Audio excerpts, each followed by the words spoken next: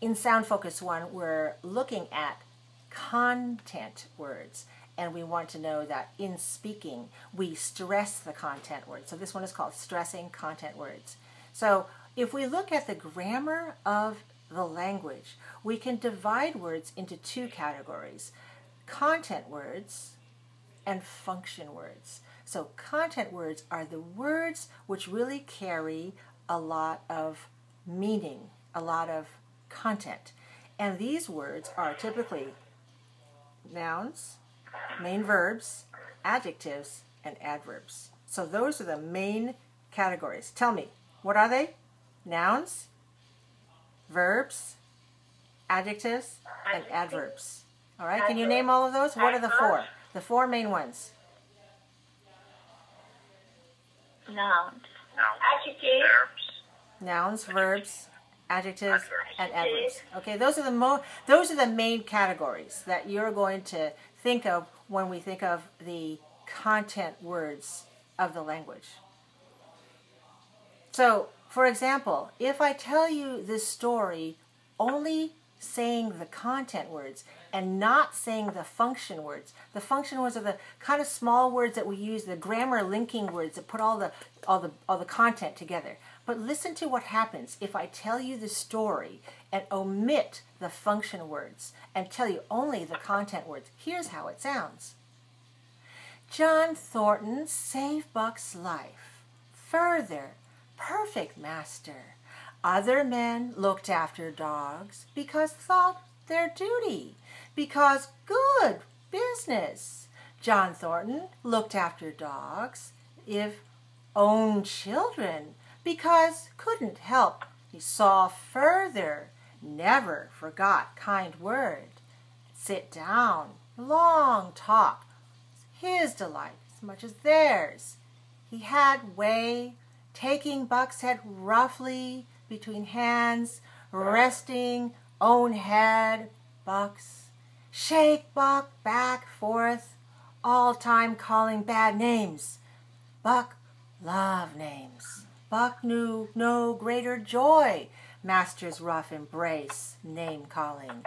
Each pull back forth, seemed heart, shaken out of body, joy so great. When John Thornton let go, Buck sprang, feet, mouth laughed, eyes sparkled, throat vibrated, unspoken sounds. That manner, Buck remained without moving. John Thornton cry, God, almost speak. Did you understand the story? With just the content words? Yes. Yes. So what does that tell us? The content words are the most important words in the sentence. Are important words going to be longer or shorter? Longer in duration? Longer. Okay, are they be stronger or weaker? Stronger. They're stronger. Right. Higher or lower? Higher. So in contrast, the function words need to be shorter. They need to be weaker, and they need to be lower.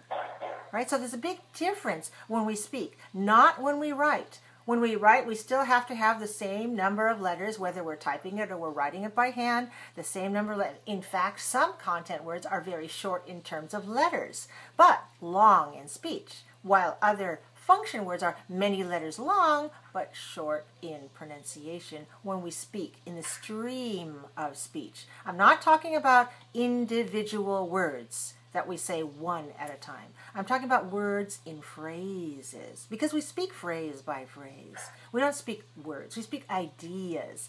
So we want to make sure to make these words longer and clearer and higher. So what are the four main categories of words that are content words?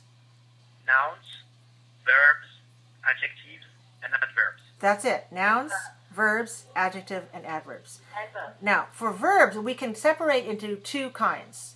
Main verbs and auxiliary verbs. The main verb is the one that's the content. Auxiliary verbs, unless they're negative, we don't usually say them very long. For example, I am speaking.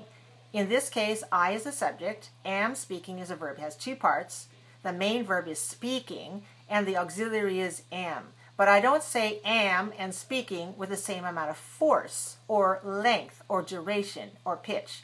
I say I'm speaking. So the speaking, that's the main verb. This is the one we want to focus on when we are considering the verbs. Nouns are just one word, adjectives one word, and adverbs are one word. But verbs often have more than one part in order to complete that whole verb. We also have a few other categories of words that are considered to be content words. Some pronouns, like my and your and he and her, those words are function words. But words that we call demonstrative pronouns, and we have 4 in English, this one, that one, these things, and those things. So this, that, these, and those. Those are 4 demonstrative words. Those are the ones we point to. So those are also content words. So if I say, come with me, and you'll say, where? You'll say, come this way. All right, so we always say, come this way. We don't ever say, come this way. We always say, come this way, go that way. We always stress that because we're pointing, we're demonstrating. That's why we call it a demonstrative pronoun. We also have possessive pronouns. That's mine. Don't take that book. That's mine. Oh, I'm sorry. I didn't know it was yours. It looks just like mine. Isn't that his? Those are possessive pronouns. So those also are content words. Reflexive pronouns are like this. I look in the mirror and I see myself. You see yourself. She sees herself. He sees himself. We see ourselves. You see yourselves. Those are reflexive pronouns. And so those also fall into the category of content words. Negatives. Anything that's negative. For not. Right? No. We always say, no, no, no, no, no. We don't say, no, no, no, no, no, no. We always use no, right? I mean, that's a loud word. And when we say never, I'm never going to go out with that guy again. We stress that word. We also stress negatives like don't, didn't, can't. Can you come? No, I can't. I can't come. I'm busy. So any negative words, none, nothing. So those are negatives. Those are also considered in this same category of content words. Why? The default is affirmative, and the different one is negative. So we make that one longer and stronger. All right, what other words fit into words that ask a question? Who, what, where, why, how much, how many? These are also content words. Numbers, 1, 2, 3, 4, 42, 65. Those are content words. Quantity words like many, much, these are content words. All right, so these are examples that we have here. If we say have called, yes, they have called me several times. Called is the main verb, have is the auxiliary, and that's very weak. In fact, this is one of the words that we can contract in writing. We can say they've with T-H-E-Y apostrophe V-E, they've called. All right, so when we use the auxiliaries as spoken English, we usually make them very short, and the main verb is long. If we say their duty, it's their duty to clean up that area of the room, then the word there is short, and duty, the noun, is long. Adjectives, she's tall, beautiful, and intelligent. All of those 3 adjectives are long, whereas the word she is short, and the word is short. So the only verb that doesn't fall into this category, the only verb that is an exception to the 4 kinds that are always content words. The one exception is the verb to be. So any form of the verb to be, like am. I don't say I am a teacher, right? I'm a teacher. We even contract. We contract that. We have contractions. So am, is, are, and then the past was and were. So we usually make these very short. I was busy, so I didn't take the call. I was busy. Make it very short. Adverbs.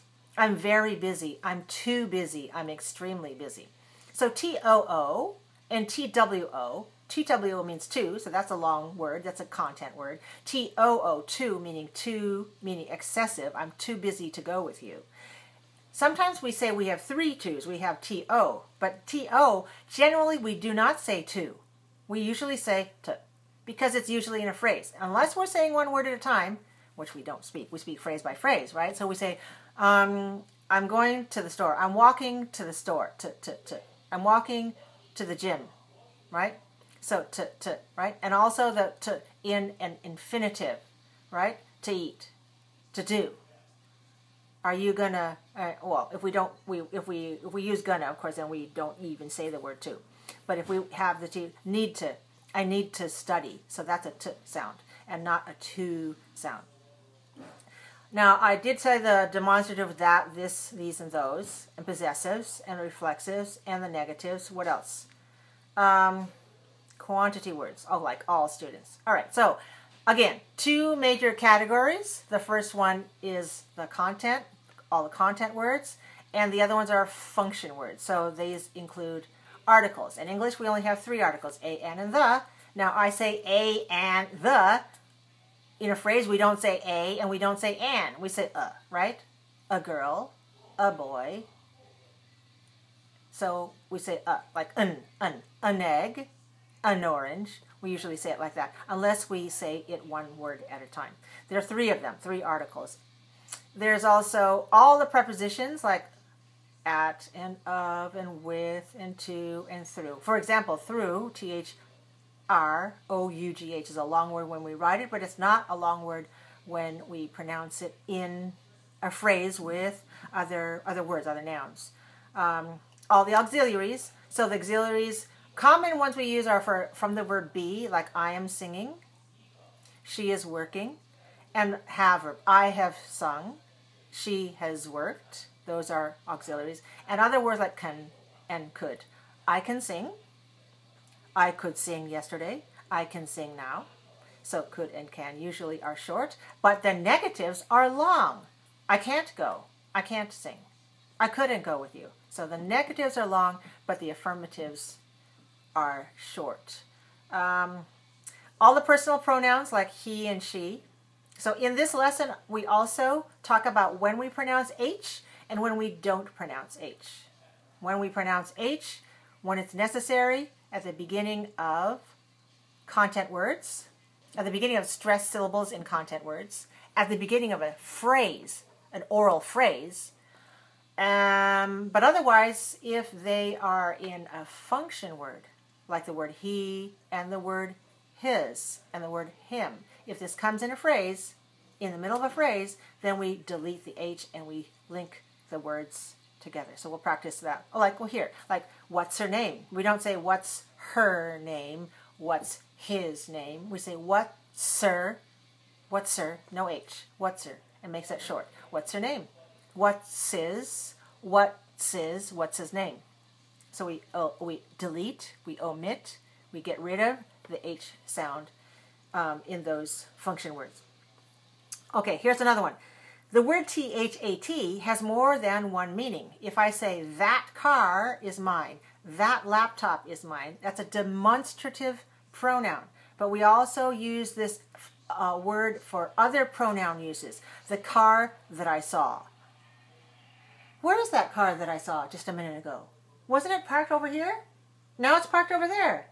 Okay, so this word is used as a relative pronoun. And we don't say that. We consider that a function word that just joins these two clauses together.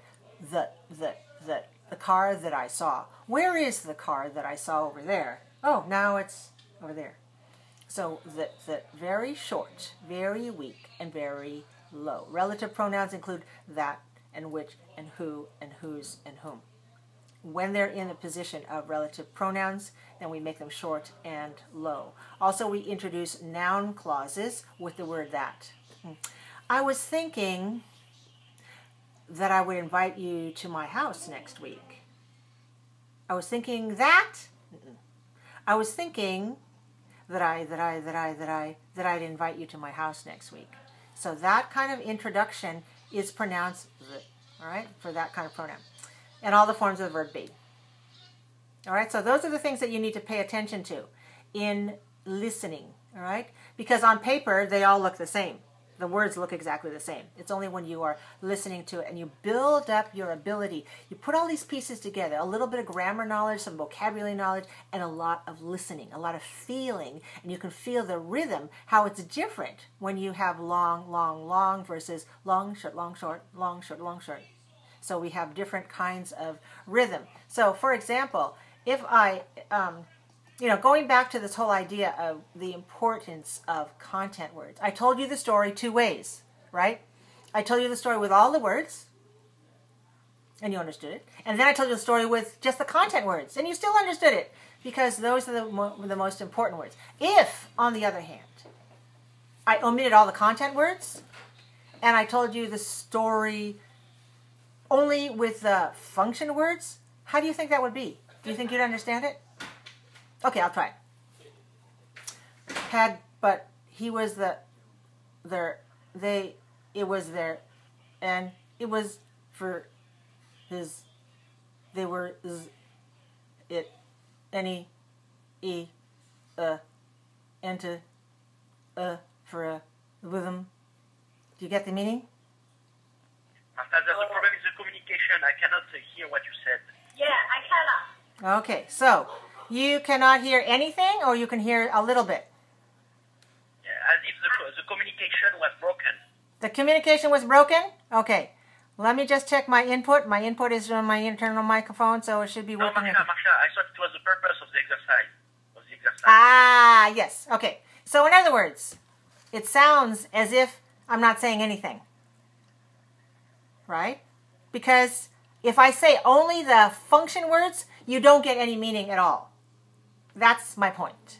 All right? That's my point. My point is that your content words need to be long and the function words need to be short. That's what you need to do when you're listening and when you're speaking, especially when you're speaking out those ideas. Okay? So, John Thornton had saved Bach's life. But further, he was a perfect master. Okay, do you get what I'm doing with my hand? Making long. These are longer when the words are longer. Okay? Other men looked after their dogs because they thought it was their duty and because it was good for their business. John Thornton looked after his dogs as if they were his own children because he couldn't help it, and he saw further.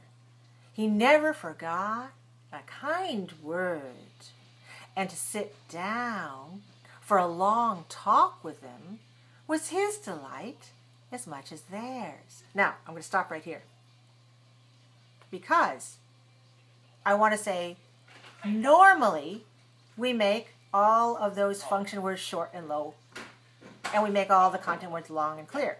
But there are certain cases where we take a function word that normally is short and low and weak, and we make it big and strong because we want to emphasize something, because we want to contrast two ideas. All right, so if you hear this sentence again, you'll notice that we would say, we're saying in this story, it was his delight as much as theirs. Now, normally we don't stress the word his. We usually say, it was his delight.